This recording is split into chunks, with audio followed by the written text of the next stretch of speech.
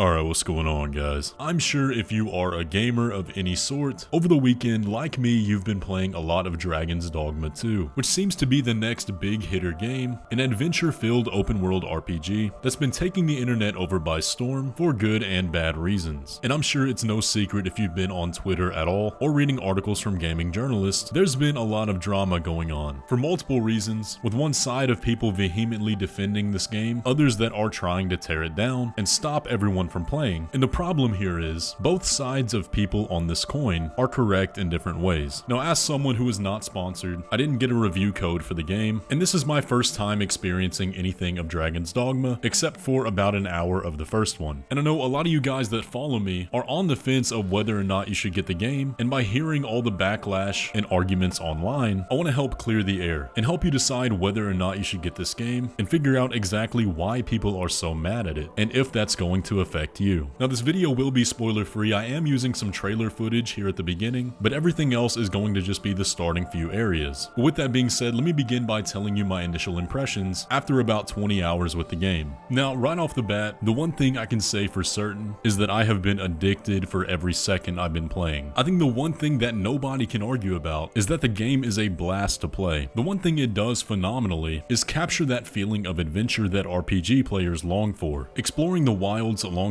your pawns makes the world feel lived in and adds that extra little bit of immersion that creates the sense that you're not just playing a video game, but are actually on that quest to hunt down the dragon that stole your heart. And I've spent the majority of my time just getting lost in the world, finding random side quests to pursue, or hunting for treasure chests in mini dungeons. This game is really hitting all the points that I love about RPGs, and as someone who is desperately waiting for Elden Ring DLC, I don't think I could ask for a better game to pass the time. The combat is good, the quests are fun, the world is massive, with secrets in literally every corner, and the build crafting between your player character and your pawns is addicting. This game is really good and will likely be a Game of the Year contender, so if I have all this praise for the game, then why are people so mad about it? That's because there is an ugly side to the game. First and foremost, we have to talk about performance, because this has been a big debate. Now, I've been playing through the game on Xbox Series X, and have for the most part held a fairly consistent 30 FPS. Now, personally, I think we're way past the point of games being acceptable at 30 FPS. It's 2024, the technology is more than capable of running every game on the market at 60 and higher. And I know it's definitely possible for this game, because there are random points throughout where it'll jump to 60 FPS. If you're wandering through one of the main cities in the game, you'll have consistent fluctuations between single-digit frame rates and high 60s, and this does appear to be a problem on every platform, which simply means that the game is not properly optimized, which the majority of players would like to be the case. Now, personally, I'm not a big performance stickler. It doesn't bother me a lot, but it was initially jarring to turn on a next-gen console and have such poor performance. Does that prevent me from enjoying the game? No, not at all. But I can understand how some people would have such a negative reaction when playing a game in 2024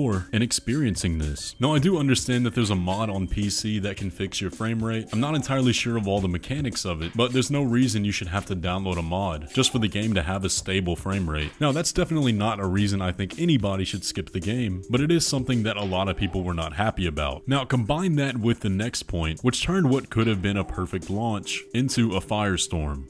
When reviews for Dragon's Dogma 2 went live, the game was receiving overwhelming praise, with 9s and 10s across the board, and perfect scores from nearly every gaming outlet. But this lasted about a day, until the game's launch, when fans began exponentially review bombing it, driving the Steam reviews all the way down to mostly negative, not because of the game itself, but because of the game's microtransactions. People were very quick to discover that there is a laundry list of microtransaction options that the player can purchase, in addition to the $70 price tag of the game, with 21 different in-game items that can be purchased with real money, some even being advertised to make the game easier. So of course, when players saw this, their first instinct was to freak out, because the idea is absolutely ridiculous. 21 different microtransaction options in a single player game that already has a $70 price tag. The sound of that is absolutely insane. And to make the situation much worse, when you read the effects of these items, they sound like the most basic RPG features that any game would have, such as an item that allows you to fast travel, one that allows you to change your character's appearance, and currency that can be used to summon additional pawns. And you're probably thinking, like everyone else did upon reading this, you're telling me they're selling all these basic and essential features as microtransactions when you already paid full price for the game? And the answer is, well, yes, but there is a catch. The nuance here is that all of these items that are up for sale as microtransactions are incredibly common in the game. You find them very frequently as soon as you begin exploring, and unless you're someone that doesn't want to engage with the world at all, then there's literally no reason to buy them. The fact of the matter is, you will obtain many of these items through natural play, essentially making these purchases entirely useless. You would be hard pressed to find a worse way to spend your money. But the question is, does that make it okay? And there were an equal amount of people on both sides of that, saying that it's not a problem because they're essentially useless, and Capcom has been doing this forever, so who cares? And other people review bombing the game because of it. Now, here's where I stand. Personally, I think this practice should be illegal. I don't care how useless the microtransactions are. If you're charging full price for a game, you should never have to pay more money unless you're buying an expansion that adds all gameplay elements. It's predatory, it's anti-consumer, and in nearly any other industry, this kind of pricing would have been regulated a long time ago. And I know people like to sit here and pretend like even cosmetic microtransactions are harmless. They're not. The reason the majority of games nowadays ship with little to no content is because they know they're going to make their money nickel and diming the players who don't actually want to play the game but want to show off to their friends or other players online. And I know that's the case because I get emails from Elden Ring rune selling sites every single day offering me thousands and thousands of dollars to promote their products. And I'm not even that big of a channel, so if they can afford to pay me that, you know they're making bank. And for the record, I will never advertise them on my channel, so please stop emailing me. But the reason I say that is this: if there is a slippery slope, it will be taken. People are going to buy microtransactions no matter what they are. So what that communicates to investors and shareholders at the top of these companies is that they should be pushing microtransactions more than anything else. So if you care about good games and you don't want to be paying upwards of $200 and $300 to get all the content you should have gotten in the first place, then you cannot sit here and say that microtransactions don't matter because you don't have to buy them. Because money talks, and it talks a heck of a lot louder than somebody's post over on Twitter. But that's just my opinion, and of course free games and full game expansions are a completely different story.